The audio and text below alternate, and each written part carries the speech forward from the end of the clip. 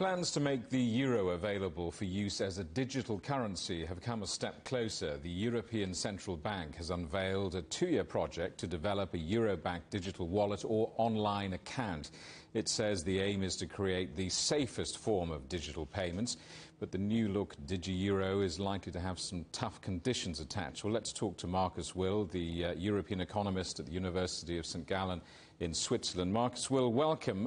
Why is a central bank-backed digital currency becoming such a priority in Europe, China and elsewhere? Because otherwise they would be missing out the future. The digital money is smarter and faster and desperately needed in the Internet of Things. You can't pay with cash in the Internet of Things. So if central banks want to keep control and the monopoly over issuing money, they got to join the forces and the business, and that's why the ECB announced the pilot period today. What advantages could a central bank-backed digital currency have over other virtual currencies? Well, it's safer, it is less speculative, it is basically issued by public institution, and overall it is very important for the data security and the data secrecy, if that's being controlled by a public institution rather than a private institution which wants to make money with the data. It's still early days, isn't it? I wonder what kind of challenges lie ahead before this becomes a reality.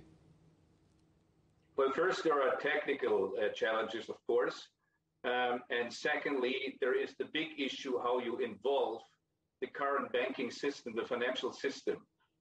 Central banks are very much fearing the situation that the current banking system is not really technologically ready for this digital money supply. And that is why you really need to look at it in the next 2 to 5 years, how you can involve and evolve the existing banking system and promote, obviously, new contenders on the block. And what are your thoughts on how crypto coins and a central bank-backed currency might interact?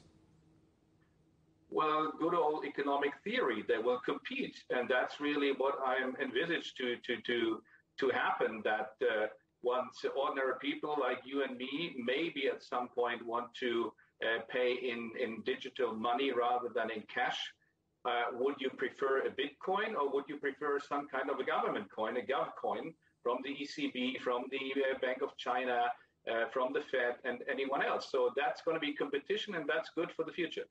Markus Will at the University of St Gallen in Switzerland, thank you very much for coming on the programme.